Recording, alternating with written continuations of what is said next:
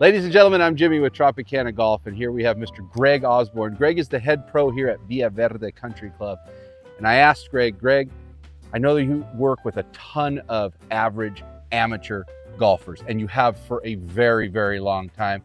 What are some things that you see over and over and over so that you watching at home, the average amateur golfer, can stop making these amateur average golfer mistakes over and over and over again?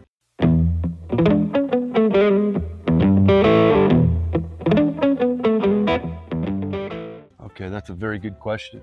Now, one of the things that is not talked about, I've watched people give lessons, I've given lessons, and it's a simple thing, but I've watched amateurs on TV, athletes in play, and the thing is, where do we put our hand from our front thigh to where when we come through, everything just automatically flows all the way down the line. Now, I have talked about shoulder before being in this position, but what I see as a common mistake is our distance between the grip, the thigh, and where the ball would be. So, for instance, when I step up to this, most of my lessons, when I first see them for the first time, their position of the club, especially right now I'm talking with the driver, is much too close to the thigh right here. Now, if the ball is right here and I have the grip too close, when I come through, I have to come over because I can't extend through. This leads to the shoulder opening, the club hitting, coming across and spinning out that way. Also, it leads to when I come over like that and the ball's too close, I'm gonna really pull it to the left. Greg, do me a favor and show me like you're hitting the ball that way so I can really see the club. Do you want me to come this way? Yeah. Okay, so just sure. flip around. Sure. So show me what the average amateur golfer does. It varies, Okay. but mostly they're too close. Okay. So the butt of the club, let's call it, is too close to your Yes. thigh. Yes. Okay, and your hands are hanging too far, just straight too far down. down. Okay. So, you know, it feels comfortable. But when I swing, I want to turn that knee and come through. Look where that club goes. Oh, on the outside. Comes out there. Now, I'm either going to miss it, Yeah. or everybody has subconscious. The motions when they come through, they got to hit the ball. So subconsciously, instead of extending through, I have to come like this. Okay. That's where you see people raise up. That's where we hit the ground. That's when the club comes across. I get a lot of really good athletes that come out and say, hey, I played baseball, I keep hitting it right. One of the reasons is the ball is too close. Now, the majority are too close. There are some that will put the ball way too far outside here. It's too much of a gap. So I'm losing and stretching through, I'm losing my balance after I hit it. So here's a way to solve it. Make sure when you come up, you put the club in your left hand. So when you come up, you get your shoulder set, but see where I have this? I got a full hand away, not three hands, not like a little fist. I'm finding the position where when I come and swing, I can let the club extend, hit the ball down the middle, and I can turn my knee and I can finish on balance. If I finish on balance, I'll say 8 times out of 10, I've hit a very solid shot. That's the absolute truth. I see people hitting it, stopping, falling over, and when I see when they actually finish and hold it, Yes. the shot's always great.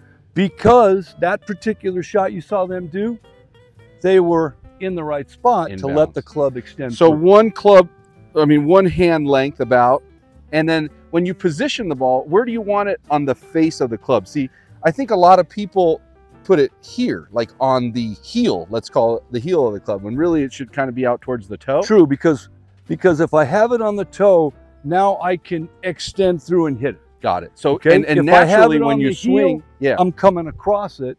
And in the natural right movement of the swing, your arms are going to extend. So now your club where it is here is now going to be even a little bit further. Absolutely. Yeah. The thing is, your left arm is straight, or your front arm if it's opposite way. your front arm is straight. So I've come straight here. When I come inside, my back arm, which is with me is my right, is still in till after impact. That's where the extension comes. Got it. Now, if that ball is in a wrong position, I'm not only when I hit it, it's going to not feel good. I'm going to lose my balance coming through. Okay, so to avoid the hooks, to avoid the big slices, to avoid the off-balance shots, make sure you position your hands a little bit further away from your thigh. Yes. In a good, comfortable, not too close in and not where you're reaching. Exactly. Just so when you set up, like just put your arms here. Put your arms here like the ball's there.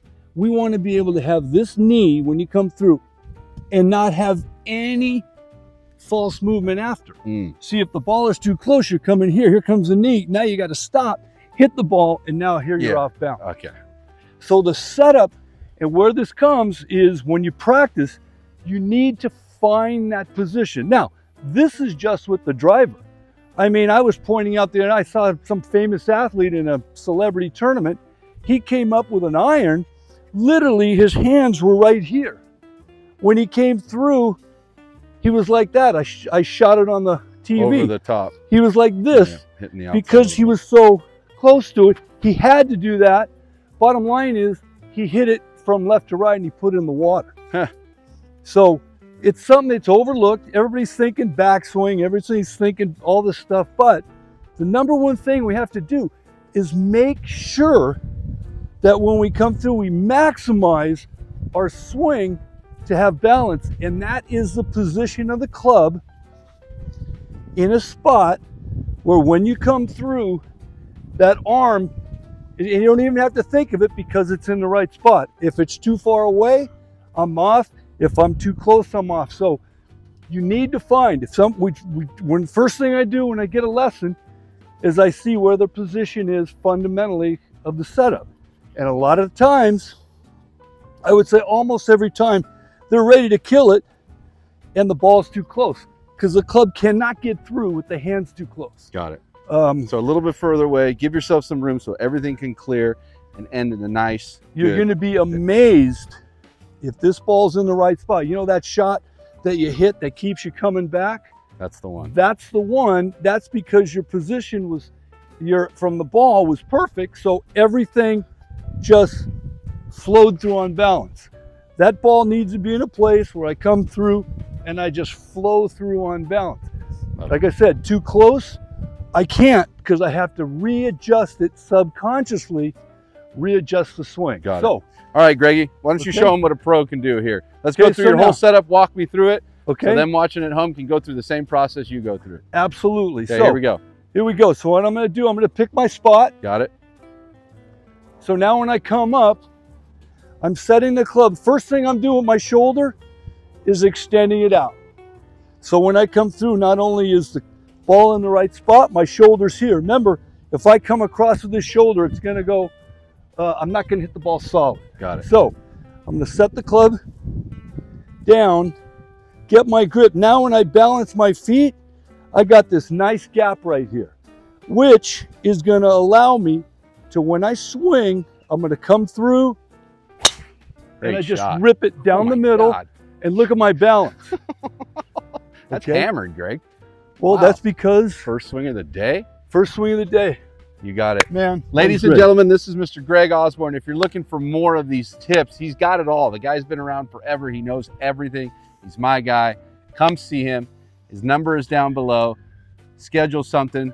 Come work on the little things that have put you through the ringer. He's got the answer. Greg Osborne. Thanks again, Greg. I guarantee you're going to improve. If you don't enjoy the lesson, you're going to enjoy the lesson. Don't give him all that. No, because it's not going to happen. Well, listen, if you don't pay, just pay me and we'll figure it. Ladies and gentlemen, Mr. Greg Osborne, come see him. His number's down below and on the screen right here. Thanks again, Greg. Thank you very much, Jimmy. I appreciate it. That's awesome.